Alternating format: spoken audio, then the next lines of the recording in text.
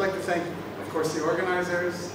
It's wonderful to be in what a great city this is. I've talked to so many people who just find this city so charming and so wonderful. Most of us have not been here before, so it's just a wonderful opportunity. I'd like to thank Sarah.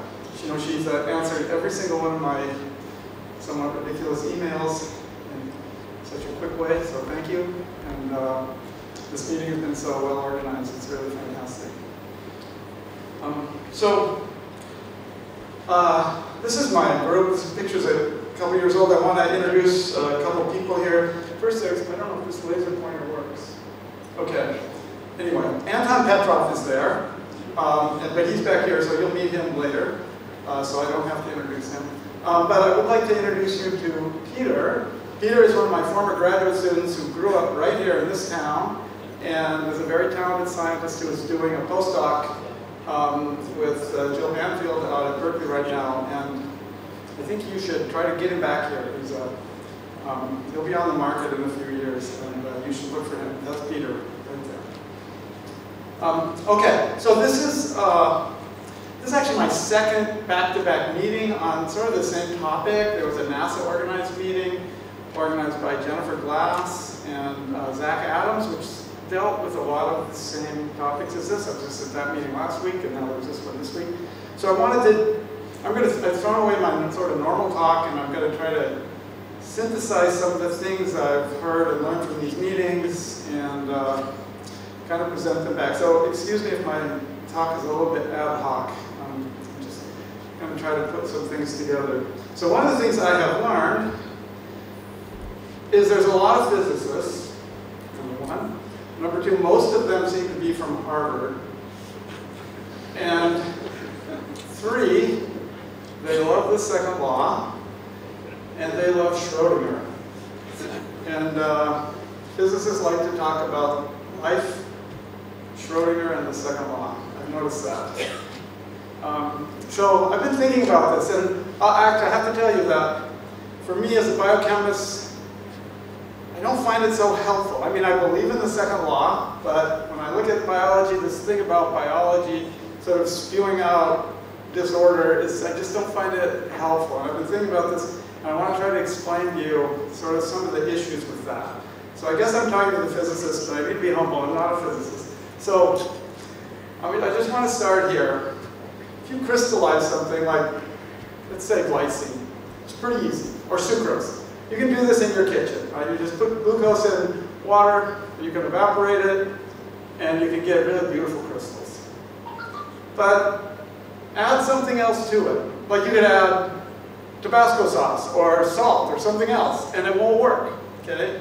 You can do this with pure materials, but you cannot do this with mixtures. And I'm a recovering crystallographer. I spent a lot of my life trying to grow crystals, and you know, homogeneity is so critical. You've got to start with a pure protein or you will never get a crystal, right? So this thing I'm showing you here, notice that it's a positive delta G, the arrow is pushing it. You cannot crystallize a heterogeneous mixture. It's not possible. Unless you're biology, then you can do this, right? You hook them together, and now look at the direction, the delta G turned from positive to negative, all of a sudden you can do this. Right, so I made this figure and I'm just sort of fascinated. Like I've been switching it back and forth looking at this thing. It's like some kind of thermodynamic parlor trick, right? You're taking something that cannot happen and you're making it spontaneous. What is this? How does this work? In fact, we call this protein folding. And we say protein folding is spontaneous, right? The delta G of protein folding is spontaneous. So we can build things in biology, but we can't build them with monomers. So one of the questions we should ask, I think, in this field is like, does biology need polymers, and why do we need polymers? And I think, yes, biology needs polymers, and this shows you why biology needs polymers. You can build things with polymers that you cannot build without polymers. And then once you've got this, then the whole world is your oyster, right? You can do anything, right? Once you can control assembly in this way, you can do anything. So when you look at biology, you know, this is what you see. This is what comes out of this. And I just pulled these out of the PDP. They have this great library. But this is a little bit biased, I realize, because we like symmetry, and I noticed I picked out a lot of symmetric things, but biology does, it can build, like if you look at the ribosome, you know, molecular weight millions, 50 proteins, thousands of nucleotides, and it assembles beautifully. There's no symmetry there, right? So, you know, there's a lot of symmetry in these molecules, but that's really not necessary. So, what is this? It looks like biology has some trick that allows it to do some things that normal physical processes cannot do. And I do believe that's true. I mean, obviously, you kind of don't believe that, but I think this thermodynamic thing is part of it. And so this is what, I was just thinking about this. I wrote this out last night, trying to think, why does this happen? Number one, in biology, there's something called an energy currency. And this is a thing particular to biology. And the way to think about it is, this I guess, okay, I'll read these off. You know, ATP hydrolysis is exothermic, right? You dump out, you can hydrolyze ATP and harvest that energy. And ATP hydrolysis is linked to thousands of reactions in a cell, literally. And so what that means is anything can be pushed uphill. In a cell, anything can be pushed uphill because it can be linked to ATP hydrolysis. And the weird thing about ATP is that its synthesis is not linked to those things. It's kind of like you have a machine over against the wall, and that's just spitting out ATP, and then you can use it for whatever you want. So biology takes oxygen, reduced carbon, transfers the electrons from the carbons to the oxygen, and it uses that to make ATP, and then the ATP can be used for all kinds of things that have nothing to do with that.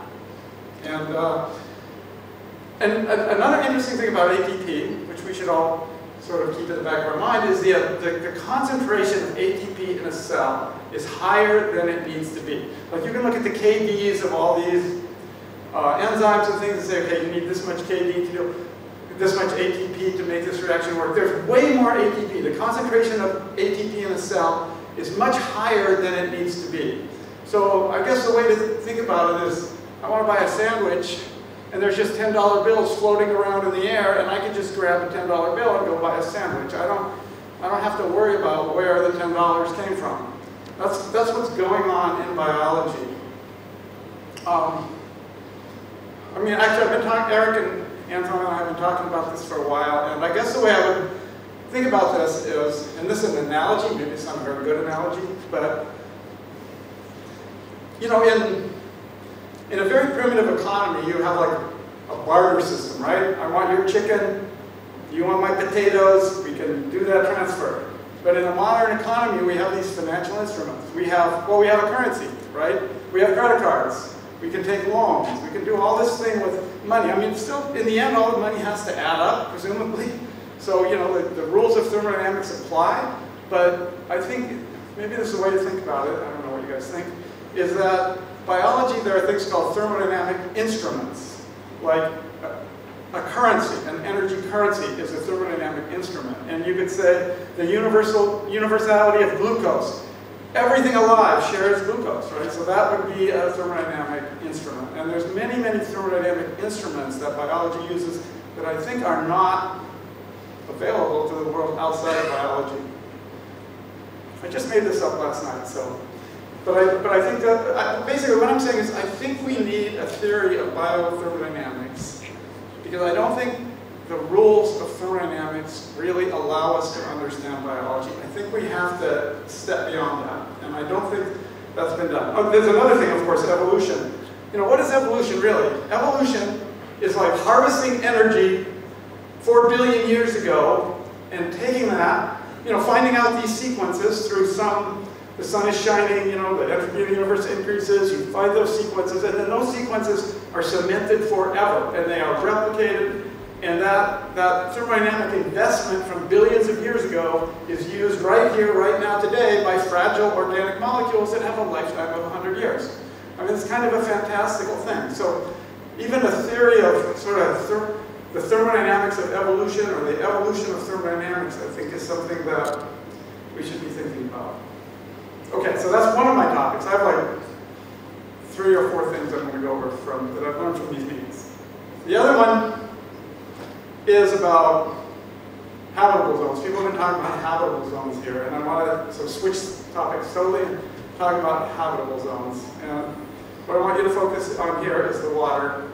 And I want to talk about water. And we've already talked about water, actually.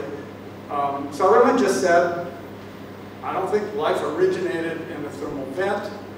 And Catling said the same thing, and you know, several people have said this, that too much water is not good, because things in biology are not thermodynamically stable in water. They'll just hydrolyze, right? So we need to, you know, as far as a habitable zone, we need water, but maybe we don't need too much water. And I agree totally with all of that, you know, water is an important part of life, but too much water is a problem. I want to talk about this a little bit, because I want to think carefully about water. So we've already, this has already gone over, but you know, water has these special properties, right? We've talked about that in this meeting. My graduate students, mother, told me about this yesterday, that water has special properties, and high heat capacity, all these things. And one of them, of course, is the hydrophobic effect. You know, actually, it's funny. The entropy should increase when you mix things, right? If you have red marbles and blue marbles, you shake them together, they're not going to ever spontaneously unmix, right? There should be an entropy gain. The universe gains entropy when you mix things. But now with oil and water, you can mix oil and water, and they will spontaneously unmix. And this is not a property of the oil. This is the water. The water pushes the oil out, and this is known as the hydrophobic effect. And the hydrophobic effect is the reason why proteins fold, is why membranes assemble, and all that stuff. So, this has been said already. Water is the medium of biology. We have a very hard time imagining, it doesn't mean biology needs water on some other planet, but we have a very hard time imagining what that would be. So we think of water as a biosignature. But I don't think this is the whole story. That's what I want to do. I want to tell you something else about water. But before I do that, because I'm a biochemist, I want to talk about enzyme mechanisms. And every student needs to understand serine protease mechanism. We make our students memorize this mechanism. And I want to show you this mechanism because I love serine proteases. So we're walking through this mechanism. Peptide bond gets cleaved. And then a water molecule comes in. And it's gone. That water molecule went away. Where is that water molecule? That water molecule becomes part of a carboxylic acid, right? So water is the medium of biology, but it's also a chemical participant in biology. It's not just the medium. It's like something far beyond the medium. It is a chemical participant. And a few years ago, some of us in my lab, Moran, Frankel, Pinter, and a group of us, we decided we needed to quantitate this. What does this really mean, that water is a chemical participant in biology? So this is a paper that came out of that, but what we did is we went through the EC database. This is all the enzymatic reactions that are known in biology, and we looked at every mechanism and we counted the number of water molecules. We said, how many of these things use water as a substrate or a product? And it was hard because there's a lot, there's thousands of these reactions, and it's also hard because the mechanisms of many of these reactions are not actually known in a lot of detail. So, but anyway, we counted it, and it turns out, really, it's safe to say that most reactions in biochemistry involve water in a covalent sense, just like the serine protease, right? That water doesn't disappear, it's covalently converted to something else. And this is so water is not just it's not the medium of biology, it is the primary substrate. Like, for example, this is how you make, essentially, any polymer. You make it by producing water, and that's called condensation, and then you break it by hydrolysis. So when you make and break things in biology, you're doing covalent reactions with water. And this is showing making a peptide, making a nucleotide, making a polysaccharide. I mean, this applies to polymers and, you know, NAD, FAD, all these things. When you make them, there's water involved. So, in fact, so this is how we started to think about biology. People generally look at this thing on the right and say, you know, what's a metabolite? glutamate's the dominant metabolite. There's more glutamate in the cell than anything else. But really, the main metabolite, if you want to call it a metabolite, is water. Everything else in biology is just, and I'm talking about by concentration in the cell. We're looking at concentration in the cell. The dominant metabolite, or I don't know, you don't know what to call it, right? Is it water a metabolite, or what is it? But it is something that is consumed and produced in biochemical reactions, and on a molar basis, it dominates everything else by massive, massive amount. And so then we thought about, okay, what about the average water? And really, you know, we could sort of count this, and we did some kind of cheap math, and the average water molecule in an E. coli is involved in some chemical transformation about every 3 to 5 minutes.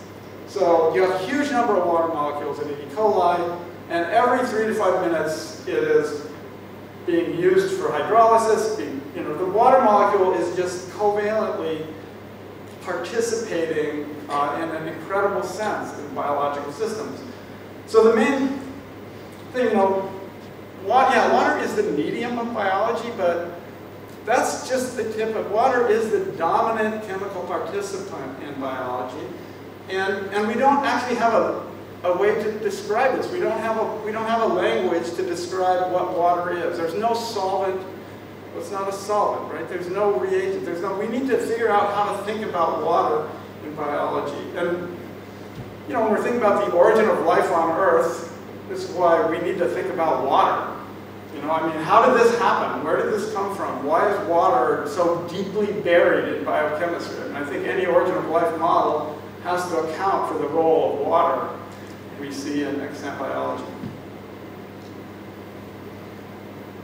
So, this has sort of been gone over a little bit, but when we think about the origin of life, the model we sort of favor involves surfaces. And we don't think a surface really looked like this. We think on the ancient Earth, you know, Catlin and these people will tell us there's like organic snow.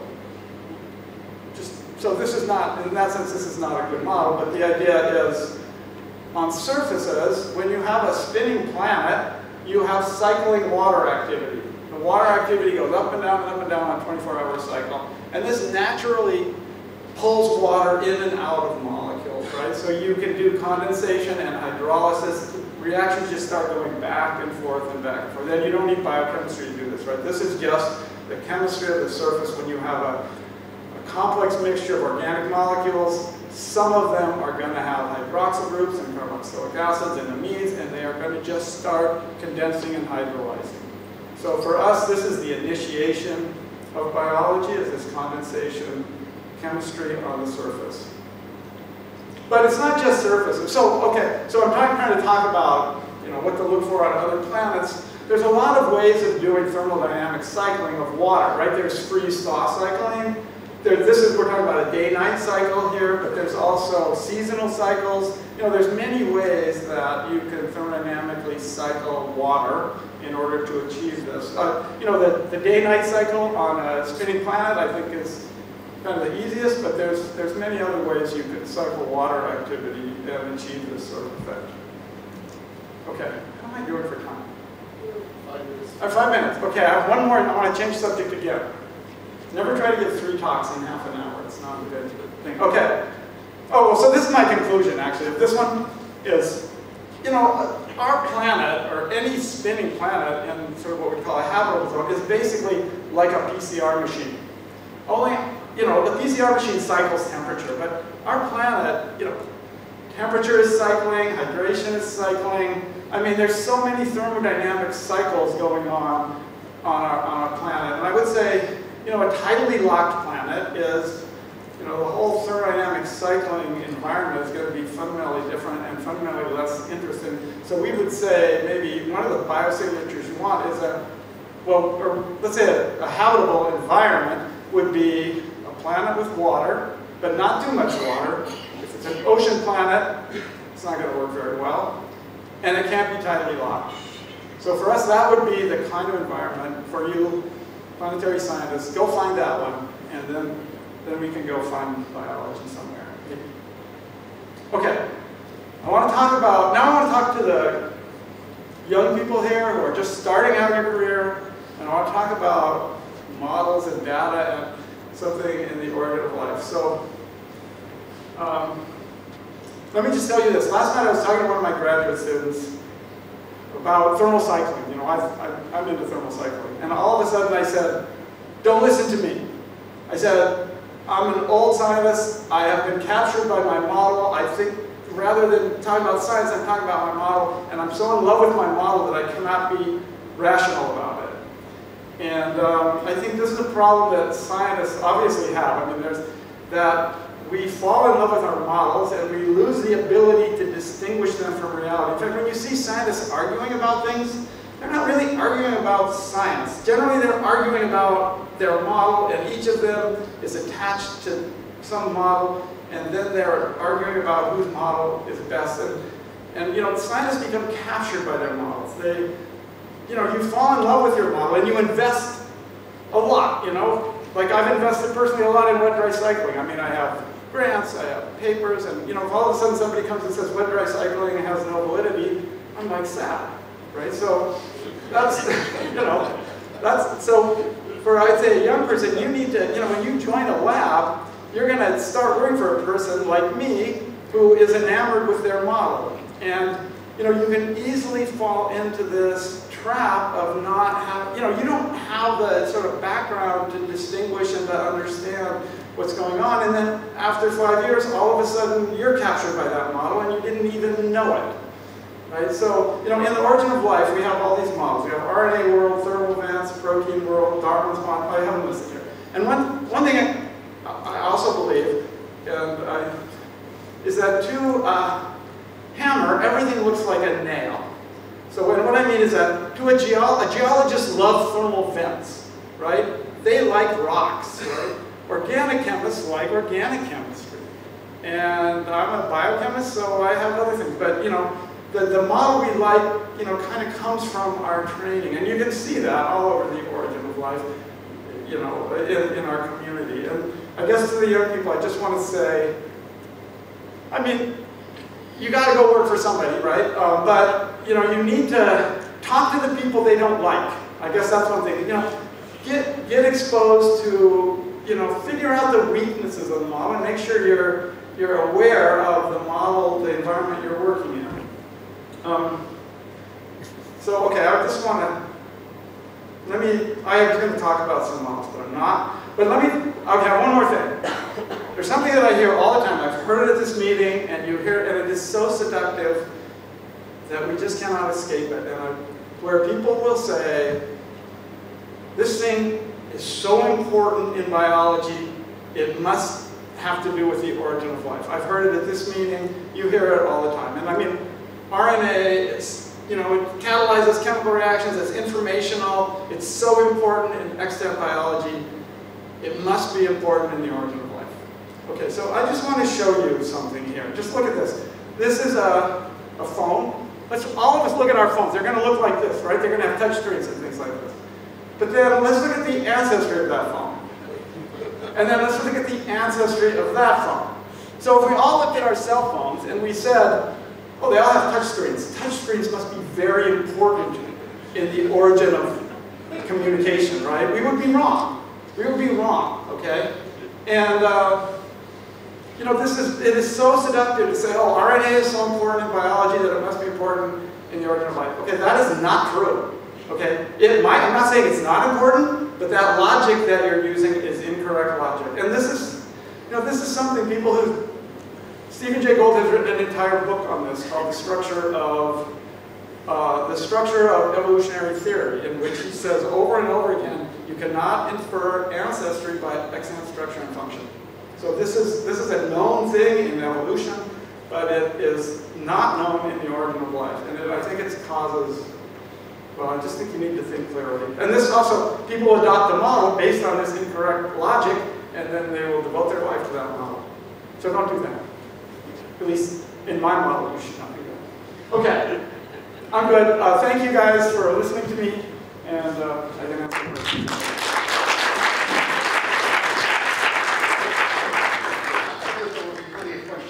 I just had one that I was just going to take advantage of the microphone. I'm not exactly sure not understood about, for example, your ATP example being used as currency to drive reactions upstream. There is a theory in physics or physical chemistry maybe of non-equilibrium chemical reactions, of cycles, of how much energy usage you need to run things uphill, and it works. It explains, active polymerization out of equilibrium. It explains all those things. So I'm not exactly sure what you're looking for that's not present in the existing theory. Okay, well, I guess I would say it like this. We have theory, we can describe water molecules, but that theory does not explain liquid water, right? And I think if you look at biology, you say, for example, the ubiquity of glucose. Everything in biology shares glucose, right? And everything in biology uses ATP as an energy currency, except that's not true, because UTP is used as an energy currency to synthesize cellulose. So I'm not saying those things are wrong, but I don't think they explain, I don't think they help us. I think that biothermodynamics or biological energy is, the way energy is on an emergent level that is not explained by just saying I have a bunch of coupled reactions and I can push something uphill because of that sort of classical thermodynamics. In biology, we have, for example, there's thousands of reactions that are all coupled, and they all share ATP. It's just happening. The same thing is happening, but it's on a different level that gives you different outcomes. That's sort of what I'm thinking. I mean, I guess it's like this. You can, I guess, let me say it like this. This classical thermodynamic model does not really tell us why biology is fundamentally different from the rest of the universe that we know of, right? It doesn't. It just says you can couple reactions and push something uphill. That does not explain the ribosome and all this complexity. So we need a model that tells us what is happening, I guess. Okay. Anyway, we'll go here. All right. So, Loren, thank you so much for such a provocative talk. Because you really a lot of okay, that's a bad sign. Okay, now. So thanks for university. Good job. And I am a trained physicist, so I have to say, for your last example, it's the electricity. So RNA is like the electricity. Okay? And once we figure out the RNA, it's so pivotal that all of your telephones and telegraphs are working because of it. So it's something that fundamental, and I'm happy that I found it. Yeah. I mean, I would say water is like the electricity of life. Water is the underlying thing. So, I don't think so we can argue this. Hi, Loren. This is Sucho from UT Austin. Where are you? Here. Okay, hi. Hey. First of all, thanks for a very thought-provoking talk, which includes a lot of speculations. I just want to add some questions top of it. I was trained as a physical chemist, but now I have gone into molecular biophysics, so I have some kind of a physical view of the first part of your questions or speculations regarding how the things are self-assembled so smoothly to facilitate complicated things. You draw like a kind of a linear scaffold connecting the heterogeneous components. What's the how is it represented by, like, what is the scaffold you think? And I think, so one example, like, instead of just a linear scaffold or some kind of a molecular scaffold, it's a kind of a eukaryotic system specifically. There could be some similar phenomena in prokaryotic system, but like currently in a molecular biophysical field, many people are interested in like a liquid-liquid phase separation, which are driven by these proteins and RNAs, and naturally they are from the clusters, which are speculated to facilitate transcription or translation, any kind of things. Do you have any your opinions about, are they actually helping the reactions to occur inside the clusters, or they're just happening in the background? Wow, I'm not exactly sure. Could you just restate that question, but I'm not sure I've actually understood the question, or got the question. So basically you described I think you simply put things together toward the entropy related. So we're talking about my first little thing I was talking about, that first Yes. part? Okay. Yeah. Okay. And you know, the things are like very compartmentalized in our system to facilitate lots of functions, but like they are not just getting organized by not just by ATP, but they have some natural propensity to come together to have some reaction or biochemical processes, including the mRNA synthesis or etc. etc. Do you have any? Okay, yeah, okay, I understand what you're saying. And, you know, this is the way I think about it. If you look at an amino acid or a nucleotide or glucose, I mean, these molecules essentially, in one sense, are not functional, right? Function is an emergent property of polymerization, right? Like bases do not pair. If you have monomers C and G in solution, they don't form base pairs, right? Or, you know, so, you know, these functions are emergent on polymerization. So I would say no, that these properties of assembly are you know, until you polymerize a protein in the right sequence, you know, no, it's not going to fold, and you're not going to get. So I don't know. Is that answering your question? We can talk. Okay, we can talk later. Sorry. Is this thing alive? Great talk. Very provocative, but to me that means a big compliment. I like that. So basically, ATP, as a physicist, I'm really recently fascinated by ATP.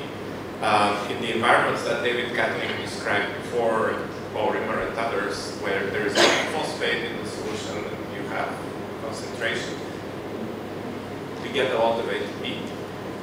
Just like you say, there is a lot of it. And it's very stable in those environments because very stable against UV radiation, it turns out as well. So in addition to your list of interesting properties, I recently understood that people like Tony Hyman and Timur Krishnan have proposed and actually shown that ATP is also a condensation agent in these environments. It's a so in your lipid yes. things, it can actually concentrate other molecules and exactly. create yet another kind of dry wet-like condensation cycle for the water. So have you worked on that? I haven't worked on it, but I've thought about it a lot, and I'll just say what it's saying is like ATP is the energy currency, but it also has it has other functions. ATP is a hydrotrope that promotes protein folding and has all kinds of. It's like an amphipath that is too small to form like a micelle or something, but it has some really amazing influences on protein folding, right? And so, but I think this is the nature of biology that. You know, like tRNA is used in translation, but it's also fragmented and used in gene expression, right? Things get used and have multiple functions, and ATP, that's true for ATP also. It's I think, what you expect. Something that's old and it's been around for a long time is going to do a lot of things. But as far as the origin, you know, maybe I'm wrong, but I don't think ATP forms sort of spontaneously under any prebiotic model. Does it? I mean, you can make, no. Yeah, so ATP is not a molecule that can just form spontaneously under any prebiotics environment. Maybe someday, but not now. Lynn Rothschild, mother of grad students. That was fabulously interesting talk, and obviously I need to change. You know, these are great reasons why water I hadn't thought about, so fantastic. On the ATP, I'm wondering if you could take the economic analogy further, that really you're describing an inflationary model, and why don't you then have some reactions that are cheaper or have evolution towards cells that are more efficient with their $10 bills. And just before you answer, one other sort of quick comment on the end, and that is, I'm not quite sure your analogy is correct going from the telegraph to the cell phone, because we haven't had to re-evolve and really change our system. But if you're part of a tight ecology like you have with a biochemical reaction, it would be more like saying, sure, you can have this wonderful cell phone, but you're going to have to grow 3 arms and 2 more eyeballs, and the cost is just too great to bother switching, so you can make it better telegraph instead. Yeah, okay, I take that. In fact, my nephew worked for Verizon and was involved in the switching from landlines. He directed 3,000 programmers and switched from landlines to cell phones, and it was an enormous, you're right, it was very difficult. So I don't, that's You're missing another example there, by the way, because if you remember all the handheld devices that had actual touchpads, right, that were physical touchpads, and BlackBerry went out of business because they did not believe that an electronic touchpad would. There's flip phones, there's many, this was a coarse grain evolutionary model I showed you. So, okay, there's a question there, Vincent. Vincent, University of Minnesota. Loren, thank you for your talk. I'm not a biochemist, you are, so you are much better than me, but if I remember correctly, the real index of energy in a cell in biological system is the adenylate energy charge. It is not just the concentration of ATP that was introduced by Atkinson in the 60s. You have a lot of ATP, not because you need a lot of ATP. You have a lot of ATP because you have also a lot of AMP and ATP. And that is going to push your real index of energy much lower. Can you make a comment about that? I disagree that ATP is just a currency. It is the adenylate energy charge. That's the real index of energy. Okay, well, the reason why there's so much ATP, I guess, is controversial. There is one model that there's a lot of ATP because it's a hydrotrope, and that it solubilizes proteins, it prevents it helps prevent protein misfolding and things like that. So, I mean, maybe there's some dynamic arguments. I guess I don't know the real reason, but effectively the result of it is that essentially anything is possible, and you don't, like when I lift my arm, what am I doing? I'm hydrolyzing ATP. I can do it whenever I want. Biology can build whatever it wants because it has this, it's like having a machine on the side just making this stuff, and you can use it for whatever you want. And that's, I think this distinguishes biology from other thermodynamic processes in the natural world. I'm not sure that the actual amount of ATP is really sort of bears on that issue. So I feel obliged to make another comment because you have sort of binary view, either delta G being positive or delta G being negative. And you're right, if you have enough ATP, delta G is in the right direction and you're fine. But there's also a rate depends on how much above that you are.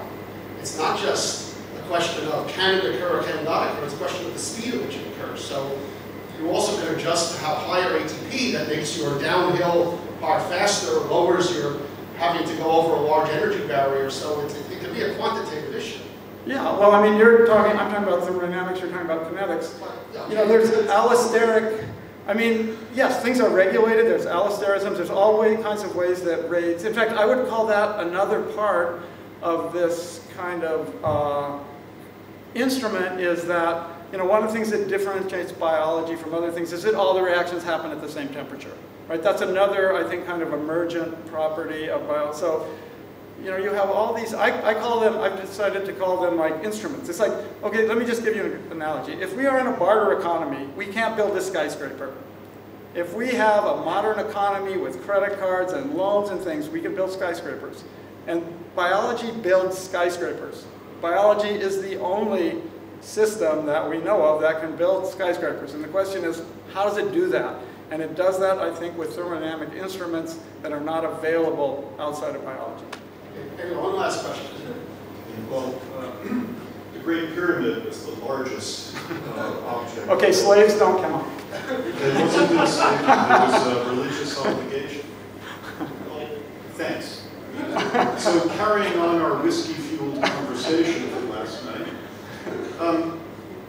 the message I get, of course, is the message that we've been hearing a lot at the meeting, is the idea of emergence.